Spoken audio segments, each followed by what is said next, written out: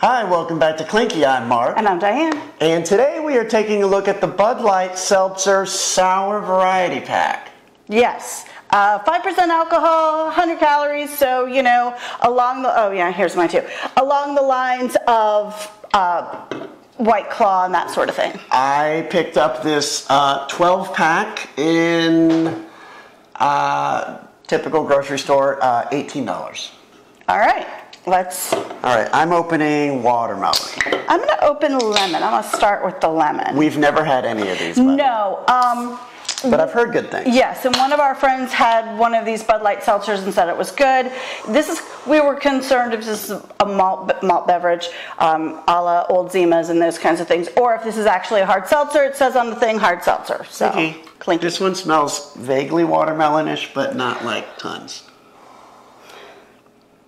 I don't want to say what this one smells like because I don't think it smells like lemon, and it smells like something. It smells like cleaner. Thank you. Okay, I was like, this smells like something that I know that I'm not sure. Like, all right, what was the Mr. Clean on it? Clinky. Let's give these a go. Hope it doesn't taste like that. No, but I probably shouldn't have just brushed my teeth. I probably should have eaten something in between brushing my teeth and having one of these. This is pretty good. It's more flavorful than most seltzers I've had. And it says hard seltzer, and again, we were having this conversation while we were setting up about malt beverage. I think this has a malt, it's lemon, but I also think it has like a yeasty malt beveragey thing to it that most seltzers don't, but. This does not smell like lemonade. No. Ooh, this is watermelon. It's vaguely lemonish. But it's not lemon. This. Also, you know, this box says sour on it. I was kind of hoping for like some Sour Patch level. It's not. It's not. See, I was kind of dreading if it would be an alcohol. I mean, if you watch the channel, you know I like Goza. I like sour, fruity beers. I love that kind of element. I was kind of hoping it would have some of that, but not be Sour Patch Kid level. I'm not loving this lemon one. But no. The watermelon one's very good. The watermelon, it's in the pink can. It's really nice. It's if you've had White Claw, if you've had a number of these hard seltzers, usually the fruit is in the background, very much in the background. This almost tastes like a. They're more full, yes. It's like a Jolly Rancher, not quite at that level, but kind of that idea. Like you put a Jolly Rancher watermelon into a Zima if you're old enough to have been in a sorority when they did that nonsense.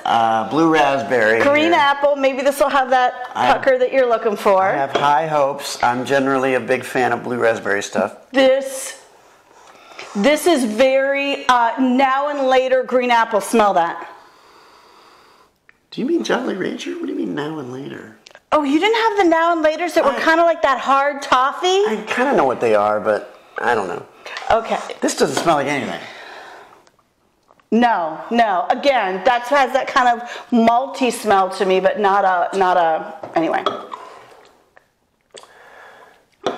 Okay, this is like vaguely pixie stick-ish, but not enough. Oh, you're gonna like this one. Ooh. Have a few sips of that because the first sip doesn't quite give you that sour. This one smells pretty green apple. Very green apple. Again, green apple now and later. Not Jolly Rancher, but maybe a Jolly Rancher. Wow, okay. Yeah, have the second sip though. The first sip I didn't get all the sour, but the second sip, I was like, it like puckered in. This one's very green apple. More so than any of the other four. Okay, I'm gonna go. Yeah. This one definitely is pixie stick. It's not like if you watched one of our earlier ones where we did the Hornitos hard seltzers with tequila in them. We had a blue raspberry, and that very much tasted like the blue part of a bomb pop. This is not quite at that level. It is. It's got that kind of it's got that pixie stick element to it. I gotta say the only one of these I truly like is watermelon. Really? All right, try another. I will not buy another box of Try this. a couple sips of that one. That one's not bad. This one I think is the green apple. Let me pull it in a little bit. This one is, to me, the one that has the most sour element to it.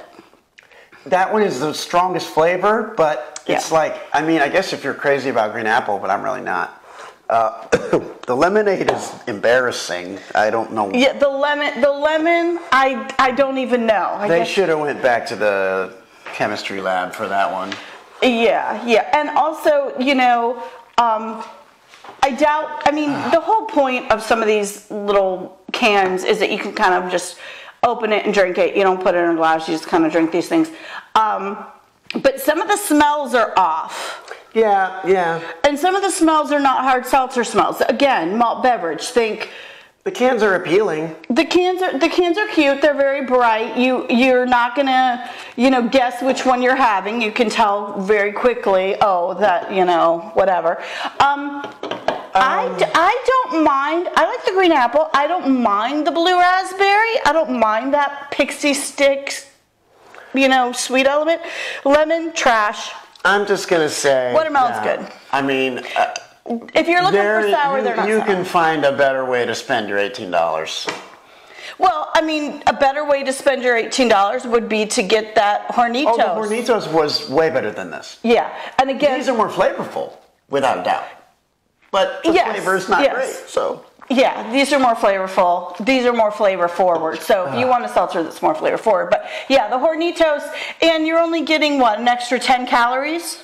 I don't know, something like that. But if you like the idea of White Claw, but the flavors are too under the radar, I mean, I guess this might be an alternative.